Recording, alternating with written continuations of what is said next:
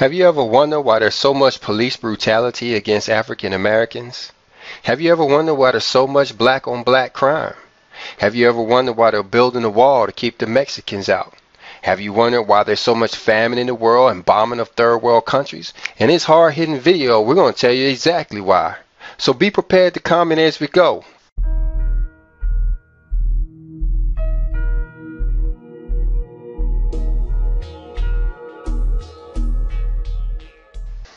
Well, I'm going to show you why black lives don't matter. Maybe you have to hear this from another black man, why black lives don't matter, why they can kill us in the street, why they can just do whatever they want to us.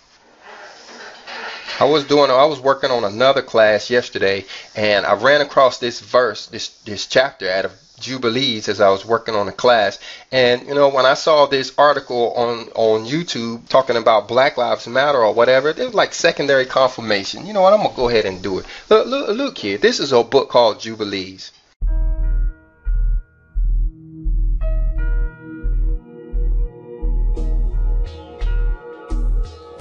First of all, you need to know who the black man is.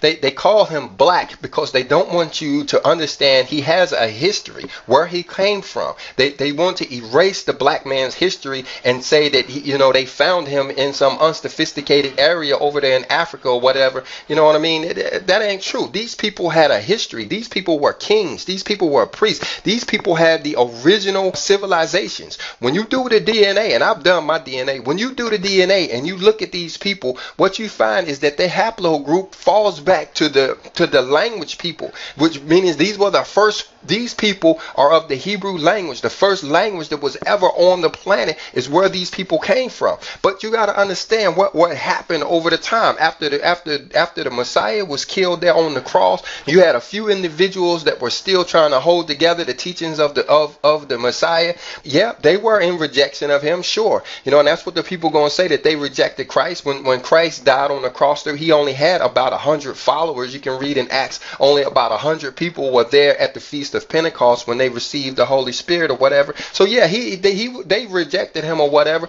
But after that, after they received the Holy Spirit, there was 3,000 more people who joined the church, and these people continued to grow and continue to grow until 300 AD. 300 AD, about 312 AD is when a guy named Constantine came in, and first of all, he was trying to annihilate these Hebrew people, these black people. He was trying to kill them the same way that they'd been killing them back there on the cross before Yahushua Mashiach was put on the cross. He was trying to annihilate them then. But then what happened was, when he realized that he couldn't beat them, when he realized that, the more he tried to kill them, the more he tried to suppress them, the more they turned to their scripture and the more they grew, he changed his strategy. He came up with some idea that the Lord told him to put his name on all of his shields and all of that stuff. And he ended up tricking the people. He walked in there with the Lord's name all over his shields, all over his horses, and all over this stuff. He ended up tricking the people, and they believed in him and believed that he had been converted to one of them. And so what did they do? They gave him their books. They allowed him, during the Council of Nicaea, they gave him all of the scriptural documents and brought them to him so they can have some big meeting back there in 300 AD where they decided which books they were going to include in the Bible. And they left out certain books. Any books that they didn't like, they kicked them out. Particularly one right here, the book of Jubilees was one book that they kicked out of the scripture. I'm going to tell you why your black life don't matter. I'm going to show you right here in scripture why your black life don't matter. I'm going to go up here to the pseudepigrapha. These are apocryphal books, hidden books, books they took out of the Bible, books they didn't want you to see. There's a reason why they didn't want you to see them, because they didn't want your black life to matter. They wanted to be able to do exactly what they're doing to you right now, enslaving you, killing you, trying to kick you out of the country, anything they want to do. And they can have their way. They can have their way with you. And I'm going to show you why right here. Let's look right here in verse 7. The Jubilees is a book that was written by Moses you know, and this is the Father talking to Moses and telling him what's going to happen in the future here. Look right here, verse 7, it says, "And do thou write for thyself all these words which I declare unto you this day, for I know their rebellion and their stiff neck." So this is the Father telling him about his people. He's telling him about this chosen seed who were slated to carry the scripture all the way up to 312 when the Roman Catholic Church snatched it out of their hands. He was telling them, this is a rebellious people. This is a stiff-necked people. This is a hard-headed people right here. And I know what they're going to do. Look right here. It says, before I bring them into the land of which I swear unto their fathers, to Abraham and to Isaac and to Jacob, saying, unto your seed will I give a land flowing with milk and honey. This is talking about America here, guys. We're not here by any accident. Look at Deuteronomy chapter 28, verse 68. It was told even back then that we were going to be caught, we were going to be floated over to this nation in yokes of iron around our neck, naked, and we were going to serve these people for 400 years. He told them that even back then. And why? Because they were rebellious, because they were stiff-necked. Here goes the answer right here why your black lives don't matter, because you're rebellious and because we're stiff-necked. But for the ones who want to learn the scripture, let's keep going. Let's keep going. And they will eat and be satisfied. This is talking about when they get over here to the land. They're going to eat and they're going to be satisfied. Look at us now. We're eating and we're satisfied. Just acting like don't nothing matter. We just do whatever we want to do. And they will turn to strange gods. Here you go. This is why your black life don't matter. We've all turned to strange gods. The gods of the white man. We've turned to Christmas. We've turned to Easter. We've turned to Halloween. These are all pagan gods that they're celebrating. All around they have what they call a pagan calendar or whatever. And there are 8 of these holidays all around the calendar that these pagan people have been celebrating for thousands and thousands of years. Long before Yahushua HaMashiach ever hit the earth, these people were celebrating Christmas. They didn't call it Christmas. They called it something else. You know what I'm saying? But they were celebrating Halloween. That holiday have you ever wondered why that holiday includes Easter bunnies and eggs? Because it has nothing to do with Yahushua HaMashiach. This was a pagan feast that they've been celebrating for a long time. And on that day is when they worship that God. That is a God. The name of that feast begins with an E. That is the name of a God. It's kind of changed to fit in the English a little bit, but I ain't gonna say it because it points back to a God. That's what it means right there. And they will turn to strange gods. This is why black lives don't matter, because we've put down the true Father, we've put down the true Creator, and we are now celebrating with these strange gods. To gods which cannot deliver them from out of their tribulation. Christmas can't save you. The Easter bunny can't save you. You know what I'm saying? Santa Claus can't do nothing for you. A jack-o'-lantern on your porch is not going to help you at all. But yet, that's what we're doing. And that's why black lives don't matter. In this witness shall be heard for a witness against them. For they will forget all of my commandments. Yeah. You know what I mean? We have adopted the pagan beliefs that we don't need the commandments anymore. We fall for the old trick. What do they say? Yahushua HaMashiach, or they say Jesus got rid of all of the commandments and we don't have to do them anymore. It's Jesus died on the cross for our sins, so now we can sin all that we want. We can do whatever we want. We don't have to pay attention to any of the statutes, the ordinances, the commandments, any of the rules. We can just do whatever we want. Even all that I commanded them, and they will walk after the Gentiles. That's why our black lives don't matter, guys. We are acting like Gentiles. We are over here supposed to be kings and priests, but yet we're doing the Gentile stuff. We're doing exactly what they do. You know what I mean? So no, our black lives don't matter. Let's keep going. He says, and after their uncleanness and after their shame, and will serve their gods, and they will prove unto them an offense and a tribulation and an affliction and a snare. Yep, guys, we're ensnared by taking on and participating with the Gentiles in their pagan feasts. We are ensnared. They have us trapped. We can't do anything. That's what that trending thing over there talking about. We can't breathe or whatever. Yeah, we can't breathe. We are trapped in this system. We are trapped in what they're doing to us. I ain't gonna say they're doing it to us. We did it to us. It's our fault. Blame it on our forefathers or whatever, and say our forefathers turned their back on the Father even before we were, floated over here on them boats or whatever. But the thing is, how much effort are we doing to get back where we're supposed to be? How much effort are we putting forth in order to get back in the commandments? You got people clicking off this video right now because they don't want to hear nothing about keeping the commandments. He's talking about keeping the commandments. Some folk thought I was talking about going, do some type of rise up or whatever. This is the rise up. You want to rise up against oppression? Pick up your Bible and start reading Exodus chapter 20 and keep going all the way to chapter 24. And when you get to 24 verse 7, he says, all that you have said will we do and be obedient. Realize that he just made a contract with our forefathers, a contract that we are still under today, and then go back and start reading it all over again and realize that we have to keep this contract. We have to do exactly what it says. Look at verse 9. And many will perish, and they will be taken captive. We are captive, guys. That's why we are captives. We are slaves right now. You look at the end of the book of, you look at the end of, and I need to calm down. You look at the end of the movie Roots, where after the that was a very educational movie, the movie Roots. And at the very end of the movie, you had the little white guy that comes in to the big boss man and says, "Hey, boss man, they just released all of the slaves. What are we gonna do now?" And the boss man looked at him. He said, "No, son, they didn't release the slaves. They just changed slavery around, and now white people and black people are slaves." You know what I mean? I need to get that part of the movie and put it in there because, we're all captives right now. The only reason why we don't consider ourselves slaves is because of labor laws that prevents them from working us long hours, makes them pay us a certain amount of money, and prevents them from beating us. If it were not for those labor laws, guys, I promise you they would be treating you like slaves today. But we just have a little few labor laws that makes it so that we don't mind being in slavery now. You know what I mean? We actually believe that we're actually supposed to be in slavery now in 2019. Everybody thinks you're supposed to be in slavery. You know what I'm saying? Everybody thinks you're supposed to have a job or whatever.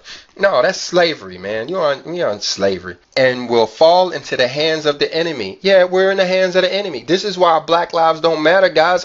We are in the hands of the enemy. What can we do about it? Ain't nothing we can do about it. You got the people on there going down to that courthouse trying to get justice, talking about they want justice or whatever. No, we ain't gonna get no justice because they have forsaken my ordinances and my commandments and the festivals of my covenant and my Sabbaths. You know what? This is why, guys. The rule, the ordinances, the commandments, those are all rules that tell us how we're supposed to live. Those are where we get our power from. Those is how we had power. This is why we was able to rise to having such a powerful kingdom so many hundreds of years ago over in Nigeria. And that's why we don't have any power now, because we gave up our ordinances and we gave up our commandments following after the Pope and his rules. And the festivals, how about there's a whole lot of people going to be sitting, in hell or whatever, so to speak, put up my hand quotes or whatever. They're going to be sitting in hell realizing that they're there because they didn't drink wine on a certain day.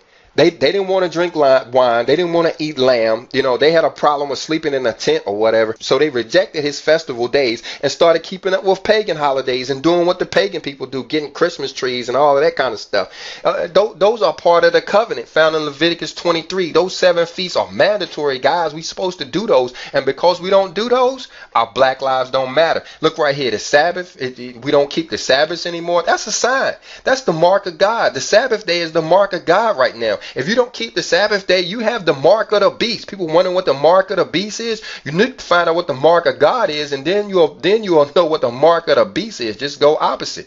It says, "And my holy place, which I have hallowed for myself in their midst, and my tabernacle," talk about, "and my sanctuary, which I have hallowed for myself in the midst of the land, that I should set my name upon it, and that it should dwell there." This is the Holy Spirit in you, guys. He's talking about how that inner temple inside of us, how he lives inside of us. But people are denying that. They don't want to have nothing to do with that. They want to keep running around acting like the Gentiles, they denying that they even have the Holy Spirit at all. That's why our black lives don't matter. Look right here, verse 10. "And they will make themselves high places and groves and graven images." Yeah, this is high places. Those talking about your churches and stuff, guys. That's why they put a big steeple on the top of that church, just to turn it into a high place. And graven images and stuff, those are the little coins that we worship. We call it money or whatever. That thing on that coin is a graven image. We're so busy worshiping money right now that we can't worship the Father. And that's why our lives don't matter. What does it say? "And they will worship each his own graven image, so as to go astray.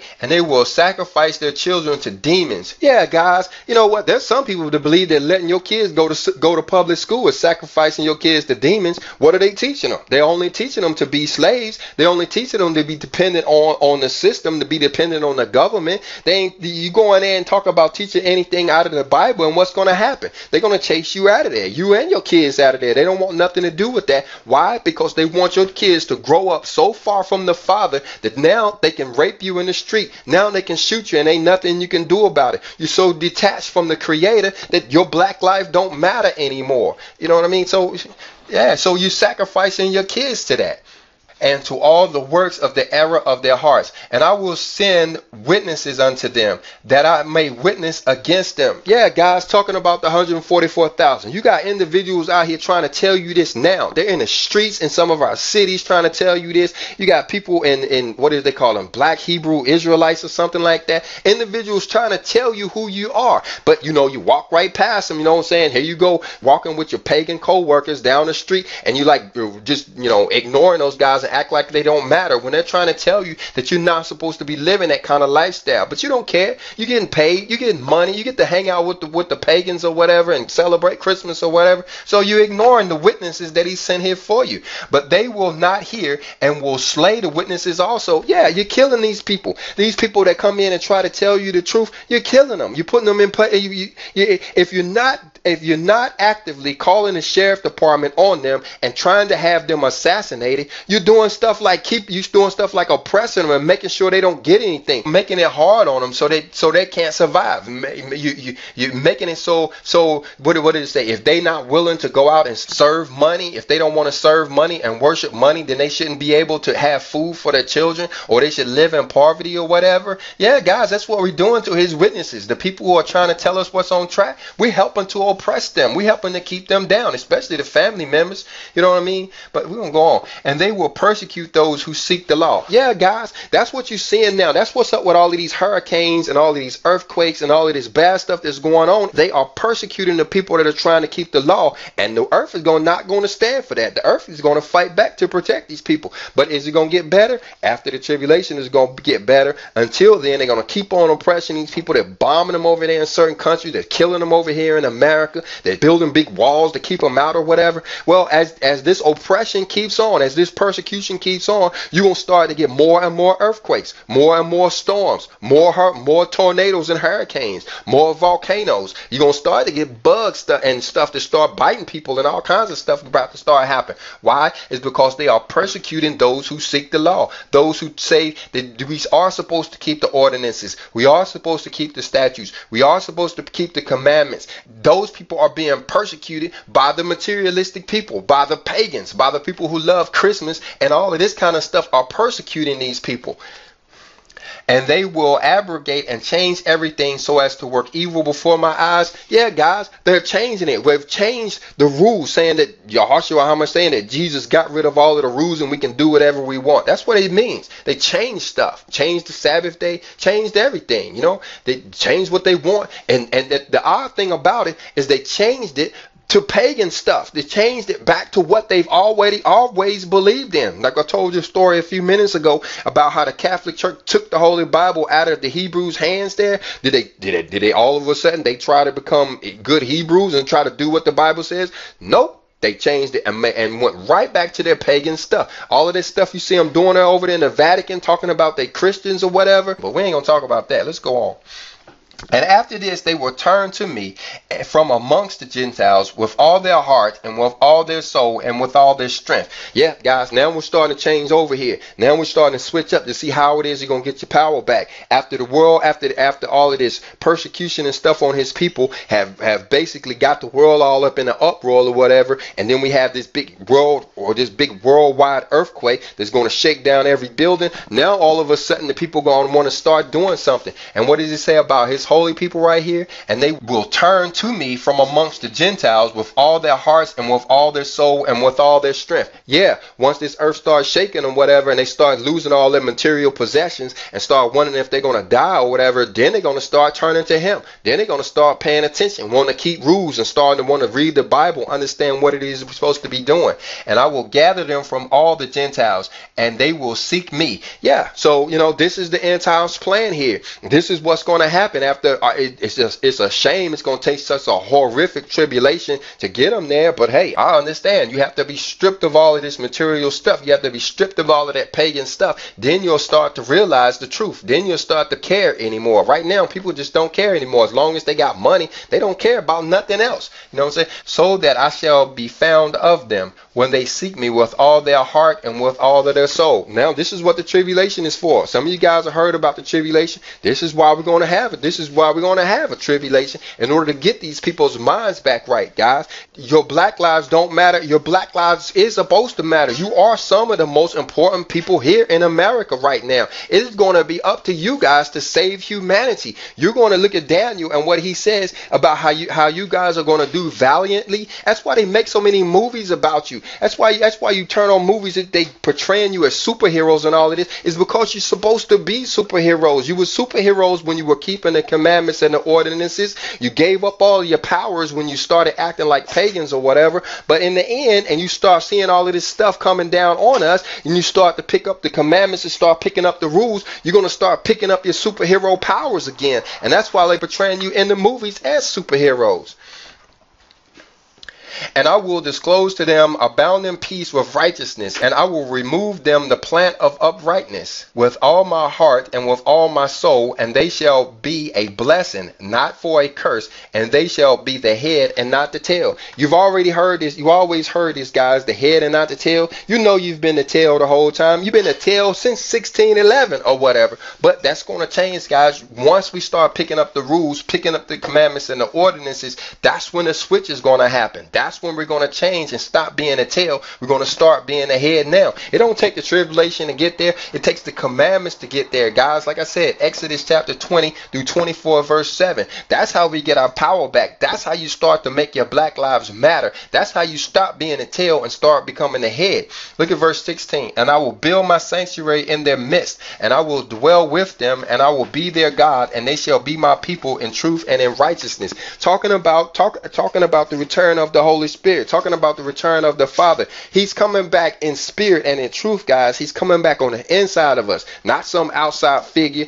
Or the Antichrist or something like that. He's going to be on the inside. He's already there now. All you got to do is look for him, start picking up his commandments, start doing charitable deeds and such. You'll find him in there now. But that's going to require you to put down your materialism and put down those lies. Stop listening to T.D. Jakey and all them lies they talking about over there, and start listening to truth. But you'll get there eventually. Hard-headed folk gonna make it too. Just gonna take them a minute. Look at verse 17. And I will not forsake them nor fail them, for I am the Lord their God. Yeah, you know what I mean? But the thing is, guys, while we are away from his rules, his commandments, statutes, ordinances, precepts, we are abandoned. We are forsaken. You know what I'm saying? That what does he say? That life belongs to those who keep the commandments. As long as we're not keeping the commandments, guys, it's almost like we deserve to die. And they're proving it to us every day, killing us in the streets. You know what I'm saying? There ain't nothing we can do about it but pick up our Bible and start to read and start to understand what it is we're supposed to be doing. All right, y'all, here come Moses right now. Moses is like, he's just heard this prophecy. He just heard the Father telling him what's about to happen. And so Moses goes on to try to straighten some of this stuff out. Moses goes and starts pleading for the Father. And Moses fell on his face and prayed and said, O Lord my God, do not forsake thy people and thy inheritance. This is Moses talking futuristically. He said, Lord, don't do this. You mean you gonna let all of this bad stuff happening to him? Well, how did he sell out?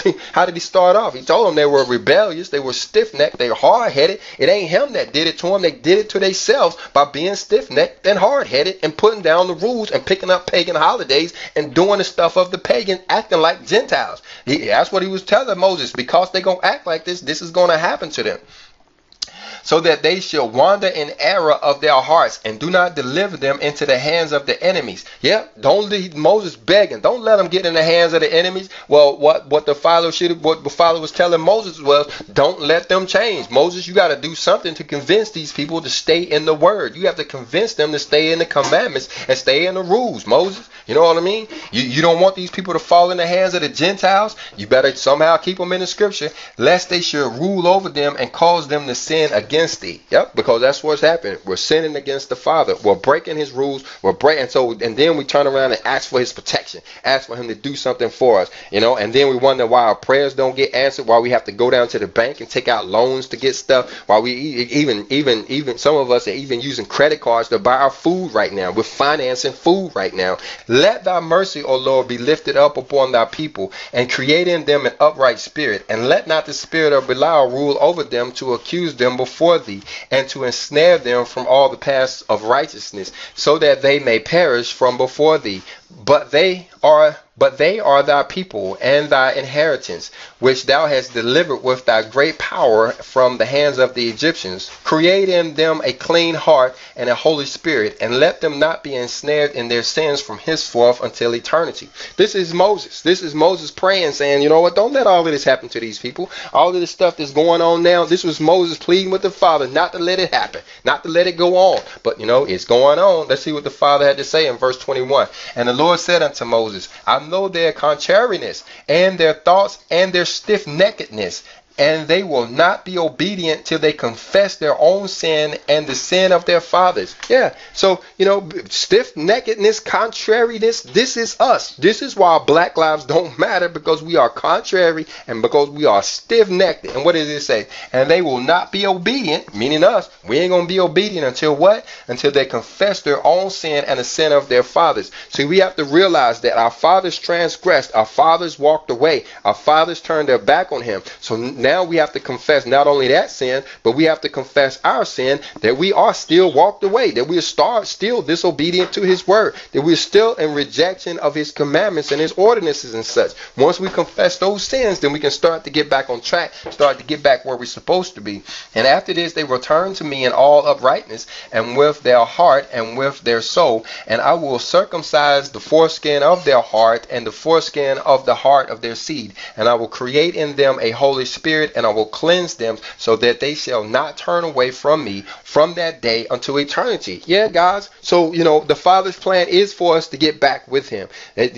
We're just scattered right now. We're just learning our lessons the hard way right now. The pagans, the Gentiles are having their way with us. But you know what? This is going to be a hard lesson that we're never going to forget. What does he say? Not going to turn from me from that day until eternity. Yeah, from the day we realize the errors that we have been making and what it's going to take to get back, we're never going to turn away again. And until this planet goes up in the flames, we're going to be steadfast on his commandments and his rules and his word, and doing what he say. And their soul will cleave to me and to all my commandments, and they will fulfill my commandments, and I will be their father, and they shall be my children. And then our black lives are going to start mattering again. All lives are going to start mattering again. People are not going to be enslaved by this goes for the Caucasian Gentile. This goes for everybody. Everybody who does this, everybody who turns to his commandments, their lives are going to matter again. And they shall all be children of the living God, and every angel and every spirit shall know. Yeah, they shall know that these are my children, and that I am their father in uprightness and righteousness, and that I love them. But it is after their time, guys. After we get back, after we realize who we are, do we start to get in this uprightness and his righteousness that he's talking about, and start to feel his love again. Until then, guys, they're going to keep proving to us that our black lives don't matter. Until we pick up the commandments. You got these people over here making these YouTube videos, pleading for justice, trying to get sympathy or whatever. You know what I'm saying? It ain't going to help. It ain't going to do nothing. Everybody in that whole audience could have pulled out their cell phone and made a sympathetic little video, posted it on YouTube, and it ain't going to help not one little bit. It ain't going to change nothing. They ain't going to fire the police. They ain't going to stop them from killing them in the future. They ain't going to stop deporting. They ain't going to stop doing all of the stuff that they're doing to the Hebrew people right now. What's going to change it, guys, is picking up the rules, picking up the statutes. You know what? And before you blow it off and start quoting the pagan religion saying that Jesus got away from your sins, just read it, guys. Pick up Exodus chapter 20 and read all the way to chapter 24 verse 7. And that's what's called the book of the covenant. That is the contract that we're in right now. That is what we're held responsible for. Before you blow it off and say we ain't supposed to be doing that anymore, go ahead and read it for yourself. What you're going to find out is that it all makes sense, that it seems like something we're supposed to be doing in the first place. So, give yourself a chance before you blow it off. I know I'm a little bit riled up right now. You know what I'm saying? It's kind of plucked my nerve a little bit, but if you're new to the channel, we don't usually get this excited over the word or whatever, but we do a lot of scriptural classes. So you guys go ahead and check out our channel. Look down there where you see Coaching the Fight down there close to the description. Click on that and look through our channels. Look at some of the videos that we post up and stuff like that. It has a lot to do with truth and understanding of his word. We pull out a lot of stuff. So you guys go ahead and check us out. Maybe consider subscribing to the channel.